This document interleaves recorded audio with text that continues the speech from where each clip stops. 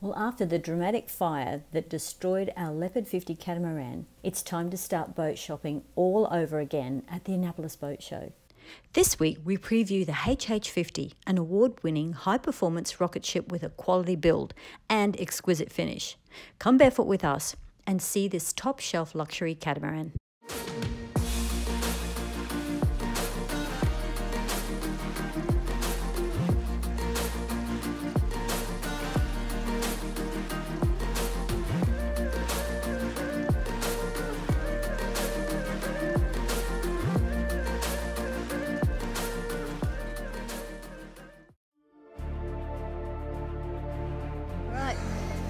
Hi folks. Okay, hi guys. We are here at Cape Canaveral, the site of the Kennedy Space Center, and we're reviewing the HH50, which is good because it's very much like a rocket ship. Yes, it's very innovative and it's very apt to be here. And it's the most recently designed catamaran on the market, we are told. So let's have a look at it. Enjoy.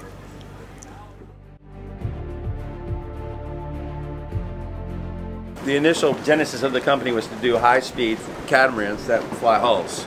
Okay, so in the beginning they were over 60 feet. There's only a very limited market of people that want to do that kind of crazy stuff. Working with our team, the guys here at Morelli Melvin, who are our designers, we had the 55 first, which was a little big for a couple people that are just now getting into the cruising lifestyle, but that want a performance cat. People that don't want to go 6 knots, they want to be able to outrun the weather, they want to be able to make shorter passage times, and they want the strength and reliability and lightness of the carbon fiber. So most of the people that buy our 50-foot cat are all couples. So this boat's got dagger boards, and it's got a carbon rig. We have dagger boards and we can fly a hull, even with our 50. Okay, but 99% of our clients, they're not really interested in flying a hull. When you fly a hull with them, they're like, put it down. They want to know that their boat has the capability to do that kind of thing. Okay, and it's strong enough to do that thing, and it also has the design influence from these guys, the design, so that they're getting the very latest, I would say, it's 2 years old design, the very latest design cat on the planet as their homes. This is how we came up with the 50. We wanted to have a boat that a couple could operate easily. Still room, having a group of people, having your family, especially it's all open like this, and being able to even sail with, you know, big gigantic door, because of the structure and the way the guys designed it, it's strong enough to have this huge opening, which makes the whole thing feel so light, bright, and airy. And then also to be able to have these huge windows aft, you have to have the structure as well. So when you come in and you go down in our staterooms, you'll notice that you're not down in a pit, and it feels really open and nice. Our galley was designed such that it's a very user-friendly galley. We have enough storage, we have enough freezer room, enough fridge room. We can add an ice maker. We're constantly adding the different things by listening to our clients, and we're not afraid to make changes along the way, which is pretty fun. When you're at the helm, if you're on a passage, you're hanging out for several hours when you're on watch, and you can turn and relax and lean your back against the backrest and kick your feet up. We've got twin helms. Everything's basically redundant on both sides. This client, they've got 3 kilowatts of solar. They're using beta engines, and they've got 185 amp alternators on them. And they also have a 6.5 kilowatt Northern Lights generator. Well, they've been on the boat now like 14 months. I think he's got like 4 hours on his generator. And they only have 3 house batteries, so it's 600 amp hours. Or 11 kilowatts. 11 kilowatts, yeah. Wow. So they're super happy with just using the engine, using the engines. He told me, Todd, the owner, said, in retrospect, he wouldn't even get the generator. The latest round of people buying our boats they're electric boats, meaning now we're using it in the induction stoves, and we're using the convection microwave. Yeah, no gas anymore. No gas. And even electric barbecue grill. And we've got enough power to be able to do it. You'll see that we use aramid fiber, so those are actually, the cap shrouds are Kevlar, and they're just covered. That's just the cover over the top because it doesn't like UV. So let's have a look at this spectacular 50-foot catamaran. The steering stations are well positioned with good visibility at all sides, and obviously this catamaran has dual steering stations, which gives you really good visibility of the hulls when mooring and also of the sails when sailing upwind. All lines lead to the cockpit, so handling is very easy. And this boat has been specifically designed to be sailed and managed by a couple all by themselves. The helm stations also have good sun protection and also good weather protection with all-round drop downs. So I'm just walking forward on this HH50 and nice wide open decks, Kevlar shrouds covered with rubber to keep the UV off them, but they feel like steel. They're really incredibly tight rigging. This is a curved, carbon impregnated daggerboard. Here you see a permanently fitted electric winch which drives the daggerboard up and down with controls at the steering station. The curved daggerboards make it much more effective when sailing upwind, as it creates lift as you're sailing along. We put in a water maker underneath here, so these steps are moved. All right. And the scuba compressor we go in here. Now this is a little different. It's a carbon longeron and martingale, but you see these downhauls? These are downhauls. So it runs to these cars here, and they use your winch. Oh. So they lock at the top and you pull it down. Oh, right, So okay. you don't have all the stress going up and down the back. They're just locked there. They have a release, and you can take this one and this one and lay it on the tramp and just have your sawing up. All right, okay. Or leave them all up and pull out the ones you want. So A similar locker in the starboard hull also has lots of storage. And the tramps are large and spacious.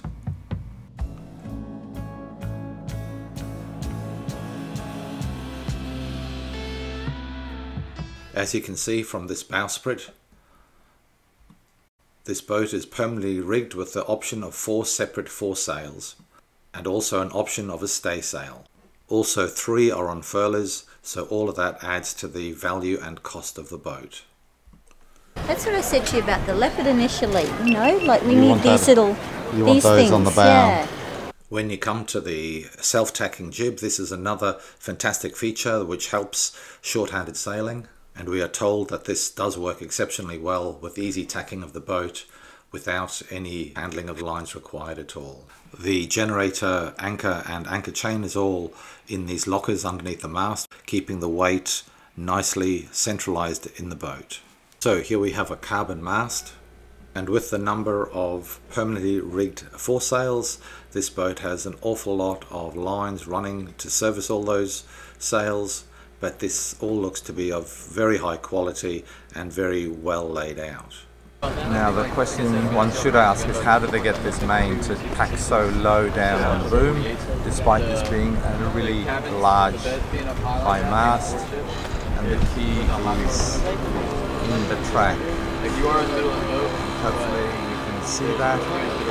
There's basically a double track. There you have the cars slipping down alternately as they come down through the mast separator, and some go to the left and some go to the right as they come down, so the sail packs in half the height that they do in normal other boats. Looks like they've got ridges along the saloon roof too to collect water. And here you can see the connection where you attach your pipes to drain it into the tanks. Bridge deck clearance is a really important factor for performance and to reduce slamming in comfort when going upwind, and this boat has very clean underwing and very high bridge deck, so all looking superb. So then as we go and have a look at the living areas of the boat, we first of all have a look in the cockpit, and because the cockpit and the saloon merge together, the space looks absolutely enormous. This is really nicely laid out. Unbelievable appearance of space for a 50-foot catamaran. They do have an unusual setup with almost bunk seats and 2 tables running in line with each other, with one being inside and one being outside. My first feeling of this was intrigue, wondering how this would work, but as I watched people using the area, it actually works exceptionally well. The saloon is also absolutely beautiful with lovely cabinetry, and the galley works very well too, with the nav station up on the port side and forward facing, so the navigator has good views ahead.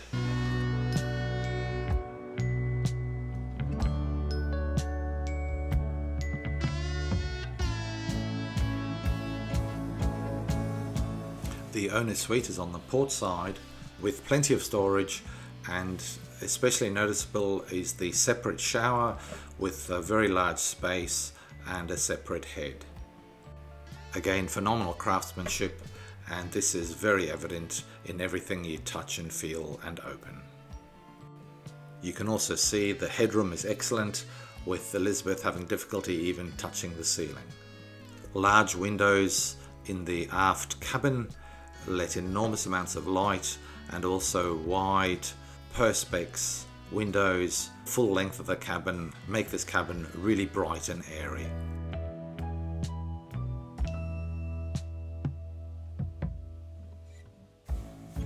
And in the starboard hull we have 2 guest cabins with their own heads or toilets, but a shared shower. You can see in the stern cabin again the huge aft window which lets in a large amount of light, and the same wide perspex windows along the hull.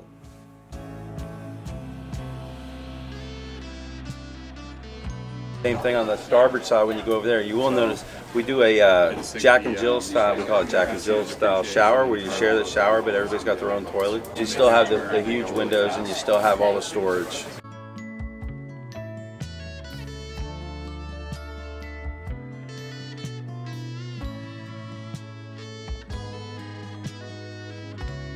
This is a sandwich construction. So carbon fiber it's heavier than fiberglass. People think it's lighter. It's not. It's heavier.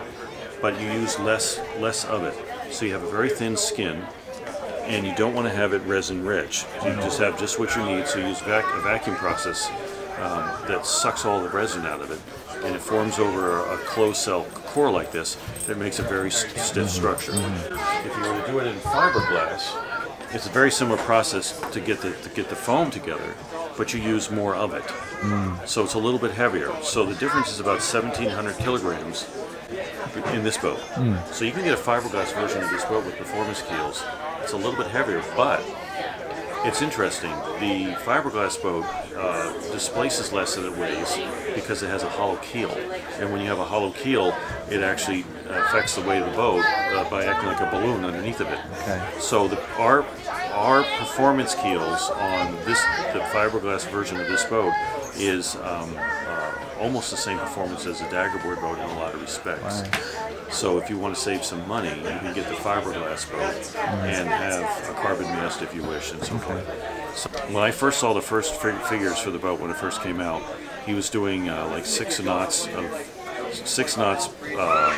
boat speed in 7 knots of air. Wow. In a very flat Mediterranean day. And then I knew from there on that the boat was going to be special. What you'll find over the previous boat that you had for a very short period of time is that you'll be faster, you'll point higher. And since this is all carbon infrastructure inside of the fiberglass boat and the carbon boat, they share a lot of carbon. There's no creaking, there's no movement. So your hulls aren't going to do this, and the floor won't creak when you walk on it, and when you're sailing you don't hear creaks. You'll hear the winches, but you won't hear the other things. What's the draft of the boat, the 50-foot boat with the daggerboards versus the keel? This is 5'6" on a daggerboard, and the keels are less. I think they're around 5. I had to double check. We can do shallow draft rudders, and we can do a gantry to bring the daggerboards all the way up. And with your keels, can you sit on the sand if you want to? The keel has winglets which are designed to take the weight of the boat, but I haven't got from the factory that you can do it, but I was told that the keels would take the weight of the boat. Right, okay. So it'll be the rudder and the keels. What do you have in the way of airtight voids? Do you want to see them? There's a crash bulkhead. See there's a bulkhead in there? Yep. So that's the crash bulkhead. And then after that we have a subfloor. And if you get the water jets rather than the bow thruster, we can seal the floor and have that be a watertight bulkhead. And then right here we have a watertight bulkhead. That's not structural, but it's watertight. So if you want to put a waterproof door in it to get into a sub cabin, if we want to make a crew cabin, we can do that. If you flood both hulls, I can show you in the manual where it floats, but this boat floats flooded. Okay, good. They're carbon fiber ring frames. And then the bulkheads are also carbon fiber. So the ring frames I believe those are solid carbon fiber, and there might be some cord bulkheads on board as well. They're glassed in though. Oh yeah, they're epoxied in. Flush subfloor, all glassed in, and then polyurethane painted. Yeah, yeah. And then ring frames. Here's a ring frame. Here's a ring frame. Right. These are the shower modules, carbon fibers. Right. So they're all glassed in, so they all become part of the strength.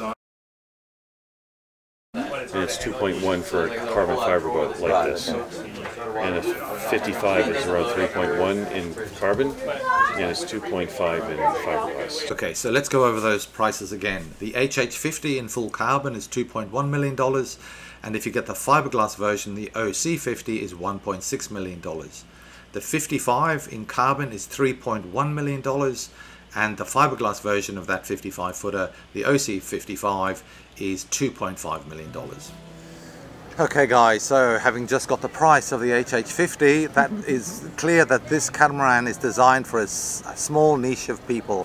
Firstly, you have to be able to afford it, and then of course you have to be wanting to get a boat that has this level of performance and this level of luxury and are willing to pay this sort of price. The HH50 is all carbons. The OC50, which is exactly the same hull shape, is in fiberglass, 1700 kilograms heavier, and has fixed mini keels. They're being very cautious about whether you consider them. They're designed to take the weight of the boat, but I don't think the manufacturer recommend you put it on the sand as a regular process. I find the depth is very similar to the Leopard 50 as well, so...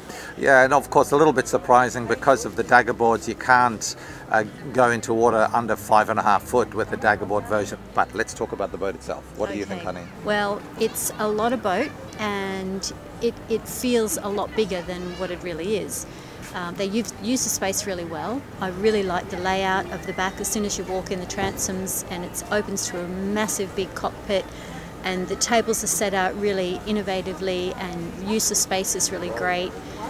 I really like it, but it does feel a really big, heavy boat, doesn't it? But it's not. It's not. No, it's about 15 tons. And really, the space on this boat, when you're on it, does feel like there's more space than we get even in the Leopard 50, yeah. But it's the way they've designed it that gives you that feeling. Open spaces, big couches, a lovely daybed in the cockpit. Lots of windows. Lots of windows. The daybed in the cockpit I want to mention because very seldom do you get a slouching or lying area that's in the shade. And we really like that because a lot of the lying areas on other boats are out in the sun, and of course we want to keep out of the sun, and here we are sitting in it. But anyway, that's for your benefit, guys, because we've done this already. This is the second go. First time you couldn't see us because we were in the shade and the background was all sunny. Show you in the outtakes. Flying the hull.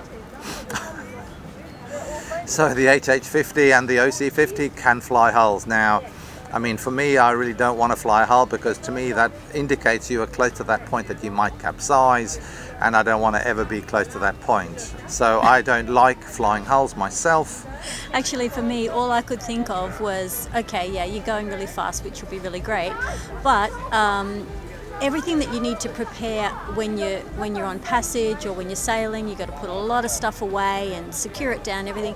I was just thinking of flying a hull and all this other stuff that you would normally count on being fairly level, just not being level anymore. Almost like I'm on a hull. That's right. Oh my God. Heaven forbid. See, the other thing with the HH50, there is no front cockpit, there is no fly bridge. Although on the HH55 there is a front cockpit, and the HH55 also has a front steering position. Remember the price this year, it's an extra $500,000, I think, to step up from the HH50 to the HH55 on top of an already impressive baseline, so a significant step up. But this is a phenomenally well built boat. This really is quality build. Everything is superbly finished off. You can change the colour scheme and individualise it to a point, which is really important. And here we have the polars for the OC50.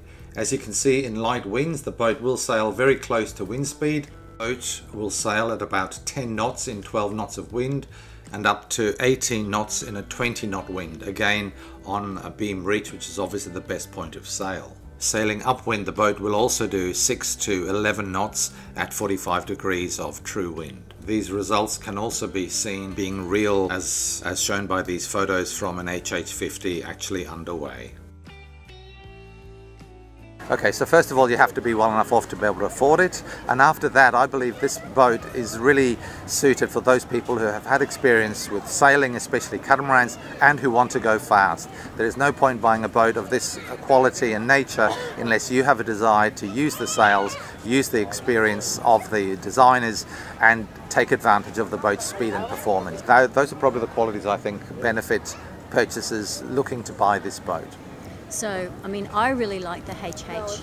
So thanks to the HH crew who gave us the tour. Absolutely wonderful boat. Gets our thumbs up for a high performance, high quality performance catamaran. What I want to say too is it's really on the upper level of those performance cats. So on a scale, it's kind of getting like top shelfish. It is. This is a top shelf catamaran, and next week we're going to be reviewing the Kinetic 54. So look forward to that, guys, and hope you enjoy the tour, guys. All the best. We'll see you next week. See you later. So, do you want to be top shellfish? Stop being so shellfish.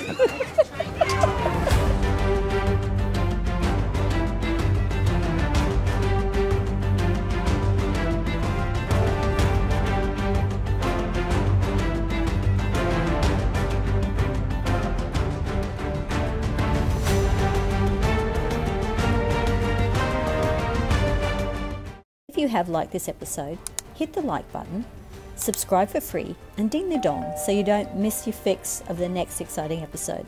Love and health from the Barefoot Doctors.